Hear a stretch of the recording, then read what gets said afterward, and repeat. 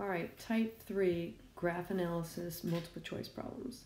In question 2, we're given a function, 300x minus x cubed, and asked to find which intervals the function is increasing.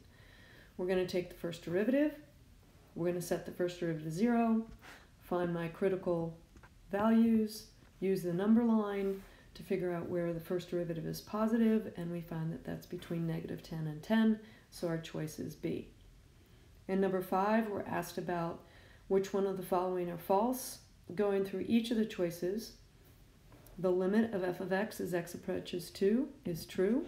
A whole is okay. Part B, the limit of f of x as x approaches 3 is also true. Sharp corners are okay for limits. In choice C, the limit as x approaches 4 of f of x, this is false. This does not exist because the right-hand limit doesn't equal the left-hand limit. In part D, the limit as x approaches 5 exists, nothing interesting there, and the function is continuous at x equals 3. Continuous, but not differentiable. In 15, we're given a graph where a portion of the graph is below the x-axis and a portion is above. We're asked to compare h of 6, h prime of 6, and h double prime of 6. Since we know that h of 6 is the area from 0 to 6, we know that that's going to be negative because it's the area underneath the curve. H prime is equal to f of 6, which from the graph is equal to 0. This should be h double prime of 6 is the same thing as f prime of 6, which are slopes. The slopes are positive, and so our choice is A when we order them from least to greatest. In 17, we're given the graph of f. F looks something like this. We know that f prime is equal to g. Since f prime is the slopes of the given graph, they're all always positive. So g of x is going to be a constant positive function, and that is choice A. In 21, we're asked which of the following equations has y equals 5 as a horizontal asymptote. You need to think end behavior, meaning taking the limit as x approaches infinity of these functions, and you want it to equal 5. All right, so the first one, as I go to infinity, this limit's going to be 0. Choice B, 5x, is going to go to infinity as x goes to infinity. Choice C, 1 over x minus 5, is actually going to go to 0. The 5 becomes insignificant, and 1 over infinity goes to 0. Choice D, 5x over 1 minus x, again, the 1 becomes insignificant, but that's going to be negative 5. And so our answer is choice E. The 1 and the negative x become insignificant.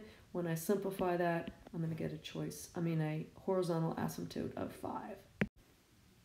All right, in 22, we're given a function ln of x over x. This is only defined for values greater than 0 due to the ln of x in the function. I'm going to take the first derivative, simplify it, and then set that equal to 0 because we're trying to find what the absolute max is. So I find that x is equal to e. I'm going to test this, and I know I go from positive to negative, and that's going to give me a value where the relative extrema occur. However, since this function is increasing to e and then decreasing, I'm going to plug e into the original function. I get 1 over e, or choice B, is what the absolute max is. In 24, we're given x squared times e to the kx. Again, I'm looking for what value of k does g have a critical point when x is 2/3. I'm going to take the first derivative. I'm going to factor out e to the kx. I'm going to set the factored piece equal to 0. E to the kx is always going to be positive. I'm going to factor out an x, set them both equal to 0. I get x is equal to negative 2 over k. We want to know what k is when that x value, where it has a critical number, is 2/3. Solving that, I get k is negative 3, or choice A. In 26, we're given g prime is that integration from 0 to x of e to the negative t squared dt. G double prime then is just going to be that function e to the negative x squared. That's going to look something like this. And we're looking, the area underneath that curve is always going to be positive from 0 to 2. We also know that g double prime is actually equal to e to the negative x squared, which also will always be positive. Since both of those are positive, my function g is increasing and the graph of g is concave up. In 76, we're given this graph here that I've drawn, that is f, and we're trying to find at what point f prime is positive and increasing. So I want to know when f prime, or the slopes, are positive, or when it's concave up for it to be increasing. That happens at point E, and so our choice is E. 78 is a calculator problem. We're going to put that e to the tan x minus 2 into the calculator. We're going to find its intersection with the x-axis, which happens to be 0.60611. We're going to store that in alpha A. And then we're going to use the calculator, second calc number 6, to find that dy dx, and that's going to give us choice D. In 80, we're given a picture that looks as I've drawn here in the blue. We're trying to figure out which of the three choices are true. So choice 1 says f has a relative minimum at -3. That is true because the f prime changes from negative to positive, so we know we have a relative minimum. Choice 2 says the graph of f has a point of inflection. To have a point of inflection at x equals -2, f prime has to change from either increasing to decreasing or decreasing to increasing to be point of inflection. We don't have that, so choice 2 is false. Choice 3 says the graph of f is concave down, which means we're looking for the slopes of f prime. They are indeed negative from 0 to 4, and therefore we do have f double prime being negative, and we have concavity that is down. So our choice is E. In 82, we're given this complicated function for f prime, square root of x to the 4th plus 1 plus x cubed minus 3x. I'm going to graph that in the calculator and see where it changes from positive to negative. And that happens at 0.350, or choice C. In 83, we're asking for the total distance traveled, which would be the area underneath the velocity curve from 0 to 8. So I'm just sort of going to estimate, kind of count squares. Each height has, or each square has height 10, where the base is 1. So that's how we get 210 feet. In problem number 84, we're given this kind of complicated function again for f prime e to the x to the 4th minus 2x squared plus 1 minus 2. I'm going to put that into my calculator and find when the slopes of f prime are negative, and that happens at choice D. In question 85, f prime is shown, and you're trying to find the function has a local maximum when x equals what?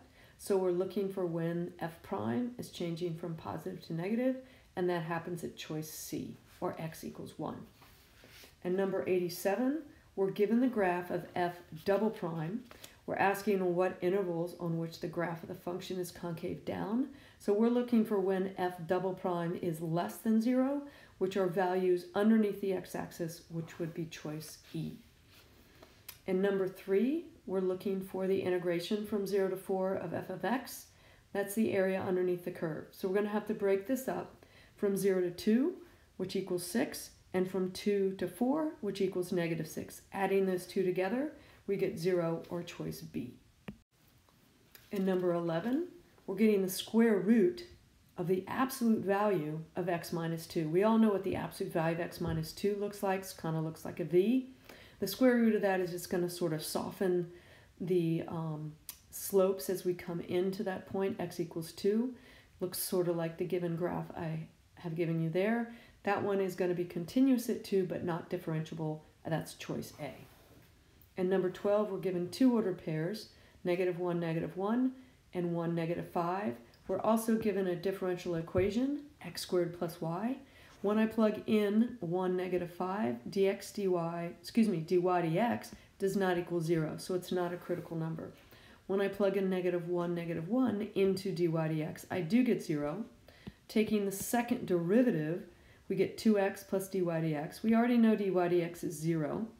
2x, when x is -1, is going to give me something less than 0, which means we're concave down, which means I have a relative maximum, and that is choice C.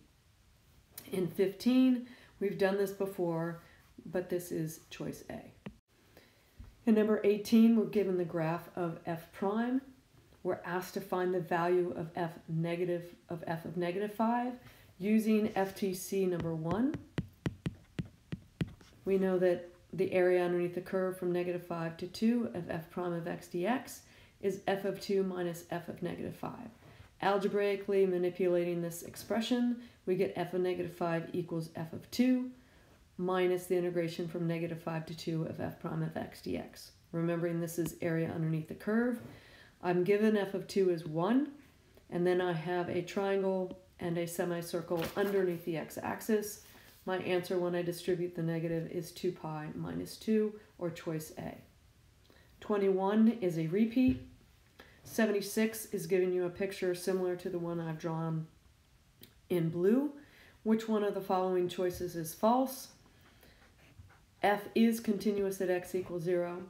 F is differentiable. That is false because of sharp corner, so that's our choice B, but we're going to go through the rest of them. Choice C says it has a critical point. That is true because the derivative is undefined at x equals 0. F has an absolute minimum at x equals 0. That is also true. And then choice E, the concavity of F changes at x equals 0. That is true because it goes from concave down to concave up.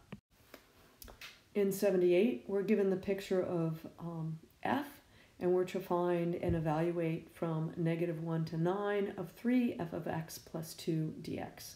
I'm going to separate this integration into two parts.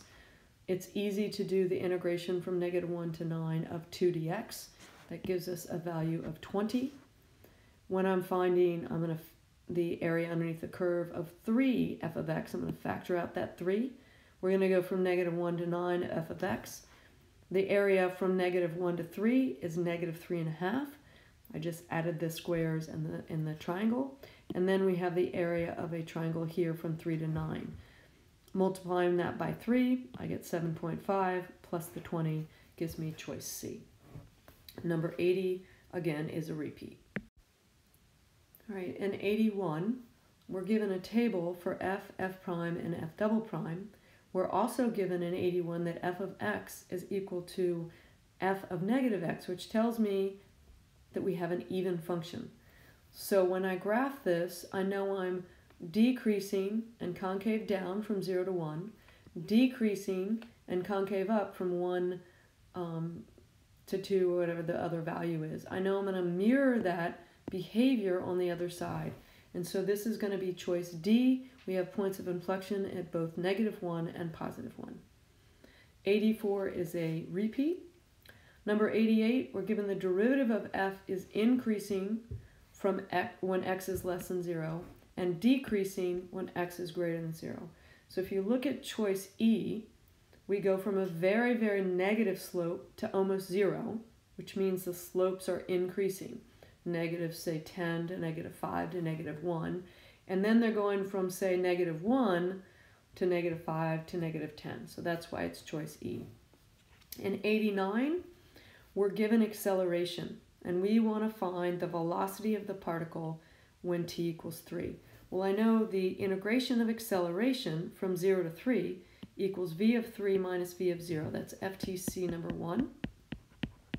And so I'm going to rearrange this, bring over v of 0, which is given to be 5. And then with the calculator, I'm going to find the integration from 0 to 3 of a of t dt, 6.710. Add them together, I get choice E.